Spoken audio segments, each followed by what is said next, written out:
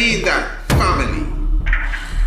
Our youths, our young ones, our children, we need them, redeem them, and clean them. You see them, or else the enemy will come and scheme them. Family. I mean that, family. Education for the nation that's full of salvation, biology, astronomy, and African theology, geography. Family. I love that, family. Whatever the age or the stage, that youth will be engaged with tutorials, activities, and videos from the studios of the Priest Isaac Institute of Holistic Knowledge. Family. The International Homeschool Program is designed and recommended for all ages. The psychological state of our children is very important, especially in the environment that most of us live in.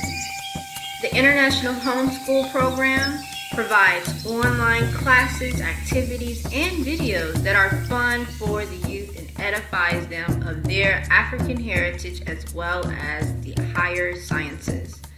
To enroll your family today, visit www.priestisaacinstitute.com, go to the main website, and search for Youth Corner. Or you can email priestisaacinstitute@gmail.com for a course sample. Give thanks.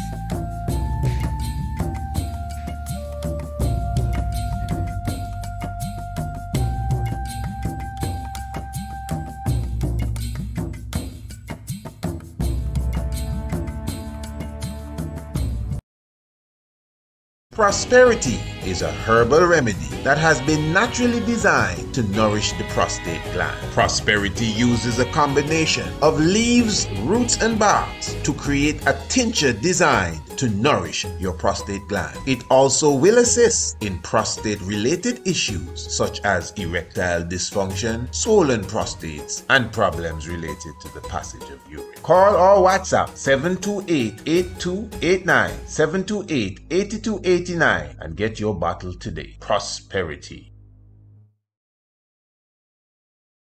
Now, when we go into Hathor, that's another level, because remember, many ones consider that Aset or Isis is the same character as Hathor.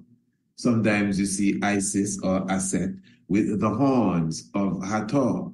You must understand, Egyptology, as they call it, is almost still in its infant stages as it relates to the exact knowledge, even the reading of the glyphs. Yes, I'm positive that the understanding of the hieroglyphs is a reality. I'm not one of those that's going to tell you it's never been deciphered, but it still has somewhat to go to bring those of us in this time fully up to speed with what the glyph is saying. So what the narrator is saying now, maybe for those who are just joining the program, what the narrator is saying is that there is another character known as Si-Hathor, which many confuse with Sobekneferu. You see, we got to keep in mind, as you heard Hawass saying there a moment ago, we know very little about Sobekneferu, and that is the truth. And this brother here, Woodside, would have done his research, as he explained, that he would have traveled to different parts of the globe where the remnants, whatever can be found of Sobekneferu, would reside. He was just highlighting a torso of her. He was highlighting what you could consider a mini bust as well. And at the same time, he was giving some good information, some good history on exactly how this 12th dynastic pharaoh came to the throne. She actually brought to an end the 12th dynasty.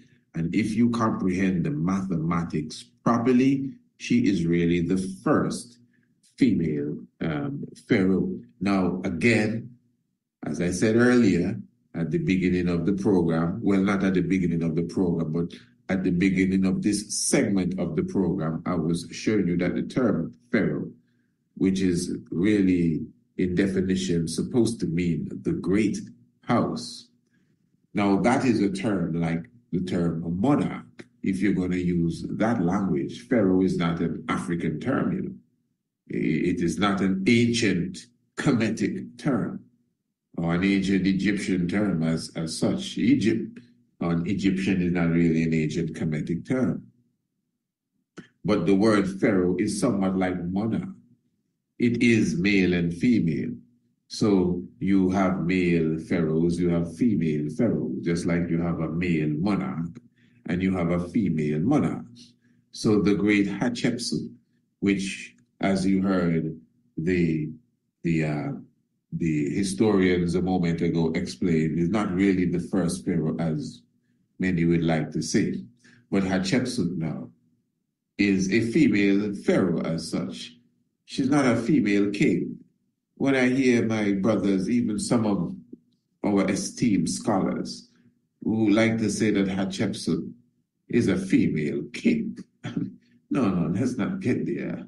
As I said earlier, you're going to make people, you know, that's going to give life to this theory they like to say about Hatshepsut being the first dyke and all of that kind of stuff. No. She's an empress, a queen at least. She's not a king. There's no she king. We're not into that. She's the ruler. Now, the fact that you have to put on her the title king, again, it comes back to the same meditation we were talking about when we were doing the program on Eve being the mother of sin and all of that stuff. You know, it really belittles the woman. The fact that, yes, we have a woman ruler now. Yes, that's our queen. No, she's a female king. That's an insult, really. She can't be no female king. That's like saying he's a male queen. She is a queen, at least. And we're not too fond of these words, neither I comprehend. But let's not mix up the conversation. The point is, let's keep the gender intact. Now, again, the term pharaoh. Now, Nesud Bete really refers to the ruler, from my understanding, of the both land. So that is who she is. All the empresses, none of them were kings. Now, if you want to say one more time that they were pharaohs because they were the monarch of the day, that's a different situation. And this is just my personal observation. Yeah, I'm not trying to change no one's culture. If you still want to say Hatshepsut is the female king, it's up to you if that is your joy. Now, but yes, Sobekneferu, one of the things that we highlighted or was highlighted a moment ago as it relates to her is that, you know, she expressed herself in her full feminine form. So it's not a case like Hatshepsut that she was seen with the male beard and she was seen wearing certain garments of the king. No, Sobekneferu is seen expressed as a full woman, even with her breast and everything as the feminine expression of a woman, yet still considered the supreme ruler of the land. 12th dynasty. Hatshepsut is the New Kingdom time. The 18th dynastic period, that would be Hatshepsut. So that information there, that's beautiful. Again, give thanks for those who are subscribers. You could definitely replay that once more. And again, for those who are not subscribers to the Tiger's Nest radio program, of course, you know it's a simple thing. You don't know PriestIsaacInstitute.com, the website PriestIsaacInstitute.com. And of course, you could definitely get a monthly subscription, a 6-month subscription, or a full year subscription of the Tiger's Nest. And you don't know what the catchphrase for this is. The Tiger's Nest subscription. You'll never miss another episode again. All right. So no matter where you are, I came in late. Oh, I just got this little piece. Or whatever the case is. I fell asleep the afternoon and I never got up until midnight. Whatever it is, it's all right. You'll never miss another episode of the Tiger's Nest again because we are going to send the program for you. You're going to get it in your inbox via the email. A simple thing. So just contact me and say, Honorable Priest, I would like to be, a member of the subscription team for the Tiger's Nest radio program. And no sooner said than done. Yeah, that's a phrase they used to have around here on the radio station ZDK when you request a song. No sooner said than done. Yeah. So I'm looking for you to email me and let's do the subscription Tiger's Nest. Now listen, before I go into my little understanding of Sobekneferu, I want to go into my understanding of Sobek himself. When you hear of the ancient Kemetic deity, especially since it has become, this kind of fad and it's good, this, the in thing, get it into Kemet and all of that stuff. You always hear about Heru. You always hear about Osiris or Asar. You hear one speak of, Amun and Ra. Those are the main ones you would hear. And maybe Isis and Aset, same one. And maybe Kepra.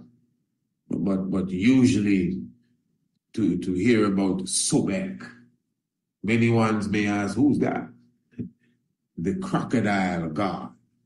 Maybe because many ones are not too friendly with the crocodile as such. Now let me just give you some information here with an understanding. Literally, I'm going to read this from Rashicrucian Egyptian Museum. They should have a good thing to say here. Sobek. Sobek was among the oldest deities named in the pyramid text. Now you see, you have to when it comes to this sort of information, you can't just overlook points like that. So this gives credibility to this deity. Sobek was among the oldest deities named in the pyramid texts. The texts inscribed on the walls of tombs. He was the lord of the crocodiles. He was the lord of the crocodiles and was depicted with a crocodile head. You're serious. That's how we did it. It's called esoteric expression. Don't get carried away. It's not Halloween. Okay. Some ancient Egyptian sects believe that Sobek created order in the universe and the world when he arose from the dark water, and that he was the creator of the Nile River. He was often associated with fertility. So hence you have to immediately link Sobek, obviously, with Happy, because it is Happy when you see the two Happies together, actually bringing forth the headwaters of the Nile, the Lake Tana, and of course the out of Uganda, you have the White Nile and the Blue Nile, and they meet together in Khartoum and create the Nile that we know that is aligned with the Milky Way, that is Happy. So if Sobek is the god of the Nile and the god of fertility as well, just like Happy, that's why you see Happy, which is really a male with his breasts, and yet still, the creator of the Nile, they must be one. Because you see, this is what we were saying earlier about Sihator and Sobekneferu. Sihator, and I don't want to confuse no one now, Sihator is a human being. Sobekneferu is a human being.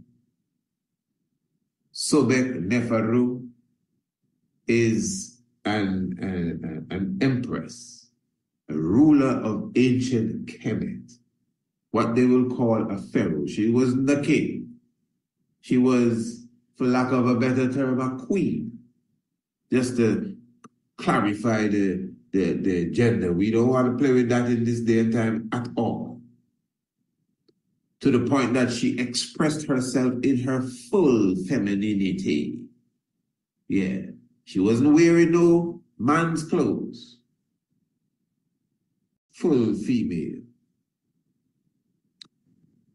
And she had a similar touch to another individual who the experts know very little about, by the name of Si Hathor. In other words, some actually go as far as to say she and Si Hathor is the same character, they're the same person. The same thing could be said again of Aset and Hathor herself. And these are not literal queens as such or people. These are the Neter, the Neteru, the what people so call as gods, which are really symbolic personalities, characteristics, principles. Osiris, Horus, Sobek, Isis, Hathor. These are principles, again, which people call gods. In some other terms, they say they're angels, but the point is they're not literal human beings as such, like Sobekneferu, like Tutankhamun, like Akhenaten. These are literal people in Hotep. These are the people now. The Zoja of the Great Pyramid, the Step Pyramid, these are literal people. Ra and Horus, this is a part of the mythology. Some may say, well, they used to exist a long time ago. Okay, fair enough, but the legend of them is a part of the mythology. You understand? In the legend, they lived for 1 million years and all kind of stuff. That's a part of the mythology. You know? Well, we know Akhenaten lived to such and such a time, and he was born at such and such a date according to such and such a stellar, etc. So I just want to clarify this to the students. You know, this is not a, I know it's a radio program, but we're not here to entertain alone. You know, we're here to, but we're hardly here to entertain at all. We're here to edify with vibes. If you want to call it entertainment, it's you. But we do it with vibes, and we educate, and we want you to clearly comprehend what we're saying. Good. So Sobek now, not Sobekneferu, that's someone's name. That's an empress, you know. And her name is associated with the deity or the Neter or the principle known as Sobek. Good. The beautiful goddess of Sobek. Good. One of the definitions. So Sobek now is the crocodile head god, as I just explained. Sobek was revered for his ferocity. He was ferocious. Sobek was ferocious, eat you up and tear you down and all of that. Sobek was revered for his ferocity and quick movements, yeah? However, he was an unpredictable deity. Interesting. Check them characteristics. Let's examine this Sobek here. Sounds familiar to me. Not to you. You'll see what I'm talking about. Sobek was revered for his ferocity and quick movements. However, what are you wearing?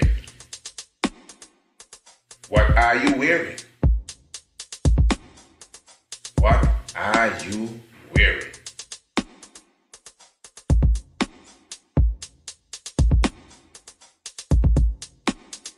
Visit us, PriestIsaacInstitute.com.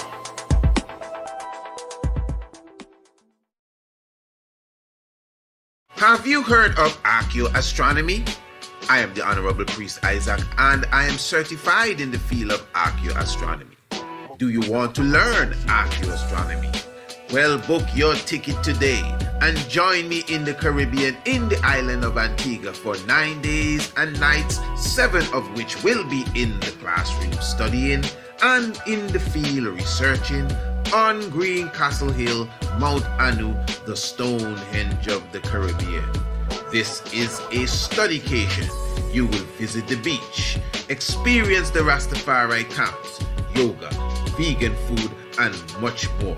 For more information, visit priestisaacinstitute.com or email us at priestisaacinstitute@gmail.com. I mean, this is here. Sounds familiar to me.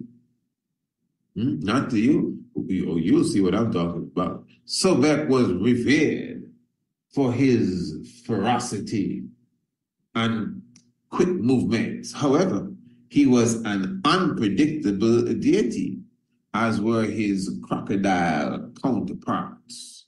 He was sometimes associated with chaos. He associated with chaos. As the crocodile god Sobek, associated with chaos. But he was ferocious. And he has some quick movements.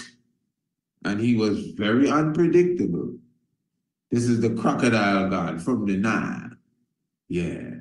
The people of ancient Egypt worshipped Sobek in order to appease both him and crocodiles in general, and also to ensure the fertility. That's another thing that Happy deals with too. Fertility. I said that, didn't I? Yes, you did. Oh, sorry, I couldn't. Anyway, good, don't be sorry. You're right. The ancient people of ancient Egypt, worshipped Sobek in order to appease both him and crocodiles in general, and also to ensure the fertility of their people and crops. Many mummified crocodiles of all ages and sizes have been found in Egyptian tombs. They have some of them in museums and so on. Real thing, I'm telling you. Sobek was associated with both Seth, his father, and Horus, whom he helped birth. He was also considered to be the army's patron because of his ferocity. All right. So this is Sobek, specifically the deity, the crocodile god. Again, many of us don't talk about Sobek. You hear ones again, give thanks. Ma'at. Yeah, Ma'at is another very famous. How we left out Ma'at, man? Very famous deity in the chain of famous deities in Neteru that we speak of, but not Sobek, the crocodile god.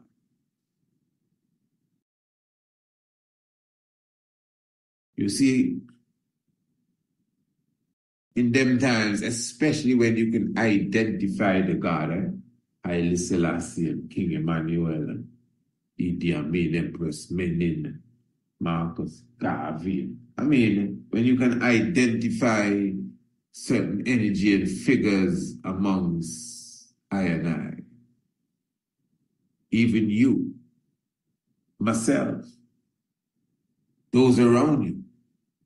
We carry specific energies. If we just take the time to examine our own selves in the mind, we will see the kind of energy that we carry. We could identify ourselves with frequency, time, space, element, and all realms of science.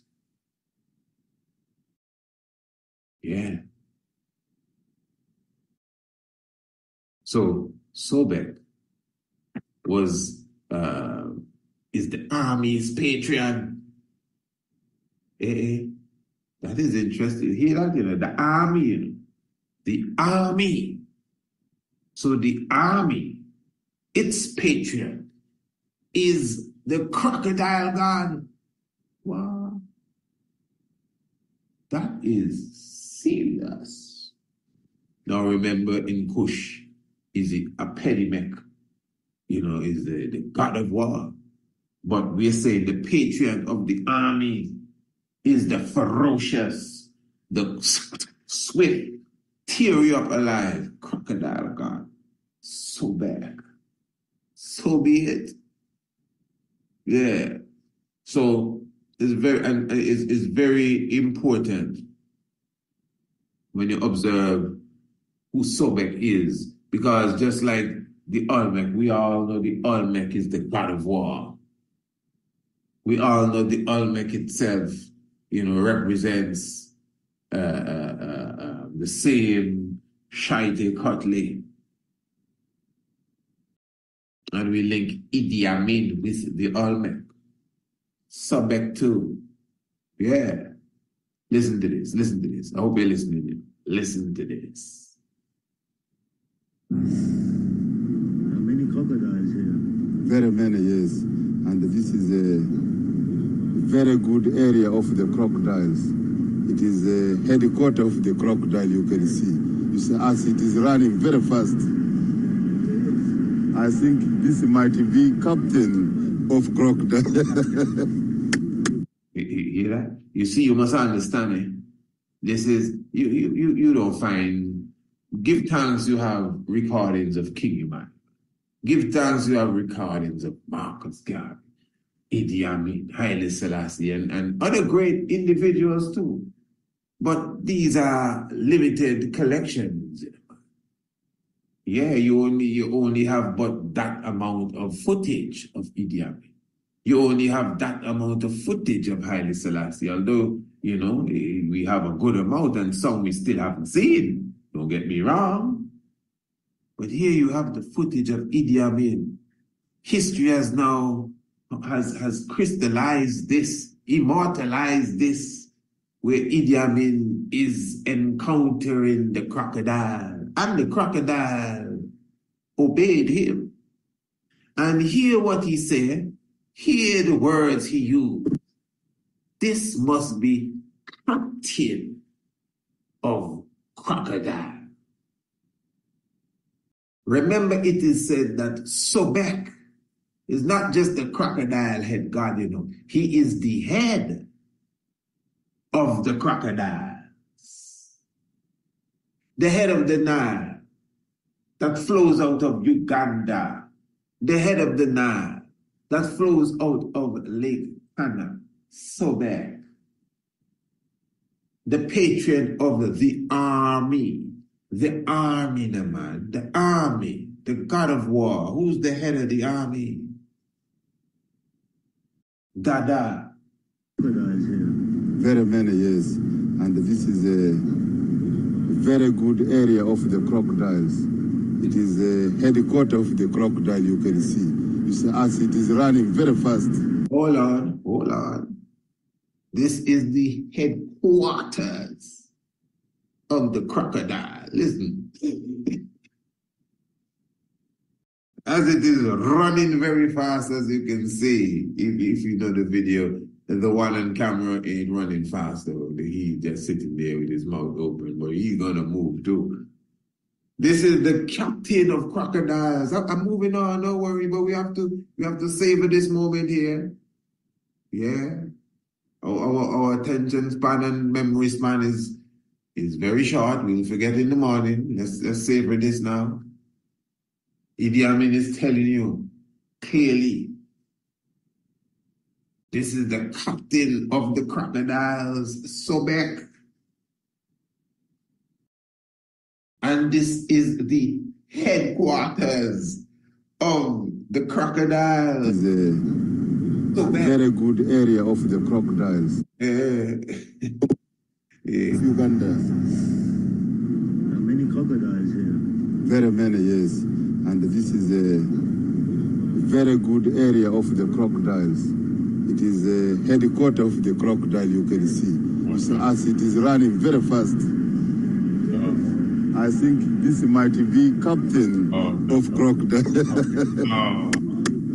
Yes, he understands me now, he's moving. Yes, sir. Very big. Yes. It's very good. Yes. And we are now going actually to the headquarters of crocodile, where they lay more eggs, they produce more children, where we are going now. And let me tell you, I know day after day, some people listen to me and say, man, every night, not even in the night, every time this man speaks, he goes on YouTube, I see him on Instagram, he always have some sort of Rubik Cube sort of puzzle kind of conversation. He has a good history, but he just twists it up with his own little stuff. Family, this ain't my own little stuff. This is what it is. All the so-called my own little stuff you see we do every time we come. Believe me, it's the inspiration from the Almighty I Am. You understand? I mean, yo, I give thanks for who I am. Eh? Trust me. I hear people say they wish they were this person and that person. Impossible. You couldn't highlight nobody else. Me, I give thanks for who I am. You know why? Because I know who I am. That's what it is. That's why I promote knowing who you are. Yeah. In the same way we can sit down, I say this all the time, the same way I sit down and look, hey, Sobek, yeah, Idi Amin, so on, so on, so. In the same way, you're supposed to be able to look at your own self and say, hey, this is me, you know. This is why I'm here. This is my agenda, you know. Okay, this is my mandate. Just know who you are. What spirits, what characteristics you're connected to. Why you think we into the planets and the stars? This ain't no joke. If thanks to Pluto coming out of the unicorn and going into the Aquarius, a lot of things taking place even as we speak. So, this is the headquarters of the crocodiles, Idi Amin. This is the captain of crocodiles.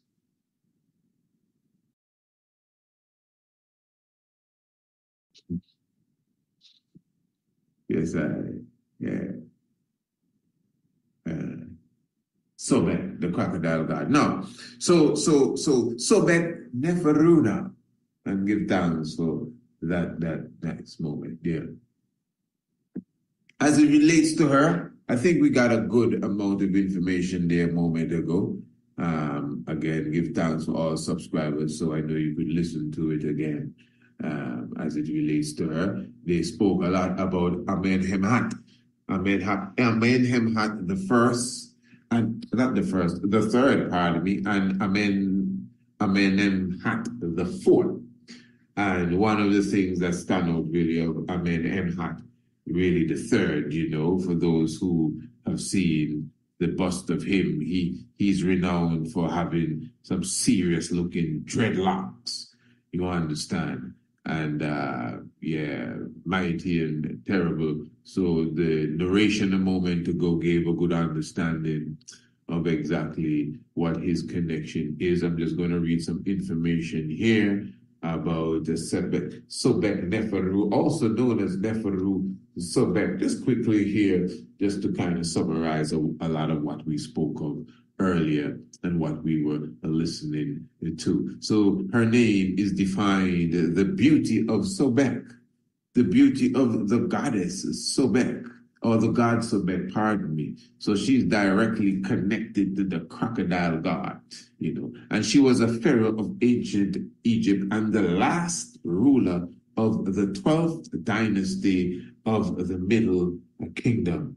And she ascended the throne following the death of Amenemhat IV. Of course, we already went through that information there. And it is said that after her father, Amenemhat III, again, her reign lasted 3 years, 10 months, and 24 days, according to the Tunrin Kings list. Now, she stands out again, being the first female to really adopt what is called as the royal titulary. So she really was seen as the supreme ruler of the land. Of course, before her, they would have had other female rulers. So those who would have ruled in their own rights as such, but not as a supreme ruler. So she was the first to adopt again the full royal titulary. And you also highlight For example, from the first dynasty, you have Merneith, the love of the goddess Neith, but she had ruled as a regent with her son. Now, this is in the first dynasty. You have again Merneith, and she ruled as a regent with her son. Very important. And you have a glyph that bears her name. I don't know if there is another glyph that shows her really as a picture. Some still refer to her as a consort, but really I know she's a regent specifically of ancient Kemet again during the first dynasty. And of course, ruled in her own right specifically. That's Merneith. But she was not seen in the same form as a supreme ruler. As a regent, yes, but not as a supreme ruler. And that was not seen until, again, the sister Sobekneferu. Very important information. And then you have, even in the 5th dynasty, you have Seti Bahor. She is an ancient Kemetic queen as well. And this is from, as I said, the 5th dynasty, but more to the end of the 5th dynasty. And she was said to be the wife of one Djed Kare. And of course, she herself, she was a female king regent based on the manner of her monuments and the way that she was depicted. So she actually ruled with the king, as most sisters really did. But her rule was really highlighted as almost like an equal, specifically, clearly. And the same thing can be said of Nefertiti. Yes, Nefertiti, the wife. No, that's Nefertari, pardon me, the wife of Ramesses II, that is why, and even Queen T, all of these sisters here, that's the wife of Amenhotep, not Amenemhat now, but Amenhotep the third. All of these sisters, the way that they were depicted along with their kings, unlike many other queens, clearly show that they, without any discussion, had a clear co-rulership with their kings, if you comprehend what I'm saying. So all of this is important, So, but the reason why I'm highlighting this is let's not get caught up with, the contemporary Hatshepsut was the first female pharaoh. That's why I'm going through all of this. And of course, we all love Hatshepsut, of course. And we understand what she stood for. I am very strong on symbolism, so I don't really believe she was a woman trying to dress up like a man. Let me just leave it at that again. But for sure, she was not the first supreme female ruler. That's for sure. And she definitely was not the first female recognized ruler. Not even Sobekneferu was seen as the first recognized female ruler. Yet still, Sobekneferu must be highlighted as the first, without any strings attached, without any regency, anybody next to me, or I'm just doing this until he gets big. None of these things was attached to Sobekneferu. Even Hatshepsut had that regency attached to her for a time until she took supremacy, and then she became the Hatshepsut that we know. But even herself was expressed many times, more so in that masculine form, even, literally like a man, not just the beard now, but even when you observe the body, the whole figure of a man was given to Hatshepsut. That's how she depicted herself. And this is why I know that a lot of what was applied to her, like the so-called false beard, was not a literal thing. These sculptures and statues were designed to be symbolism as well are designed to be symbolic as well, because the fact that, listen to me, good family, the fact that her body was designed in the way of a man, this was not a Kodak moment. This was a message being expressed. She was designed in the body of the man, and she had the beard of the man, but yet still she was the woman Hatshepsut. That is to show you that anybody can do anything with a chisel and a hammer and a piece of stone. And that's how she wanted herself to be expressed for psychological reasons. That's what it is. That's what it is. So in the same way, because I know her body didn't change, in the same way that is symbolic, so is the beard and whatever else that pertains to the man. It's symbolic. She's showing you that she can do the same as any of the brothers. But now, Sobekneferu, who proceeded again, she came before Hatshepsut, and she did not go through none of that.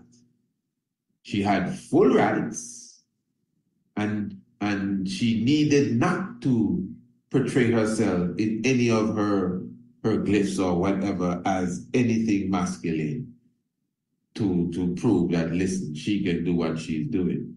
Now, as you would have heard the different commentators earlier in the program speak about the rich legacy of that time, the 12th dynasty. They were speaking of all the different, artifacts. Prosperity is a herbal remedy that has been naturally designed to nourish the prostate gland. Prosperity uses a combination of leaves, roots, and barks to create a tincture designed to nourish your prostate gland. It also will assist in prostate-related issues such as erectile dysfunction, swollen prostates, and problems related to the passage of urine. Call or WhatsApp 728-8289, 728-8289 and get your bottle today. Prosperity.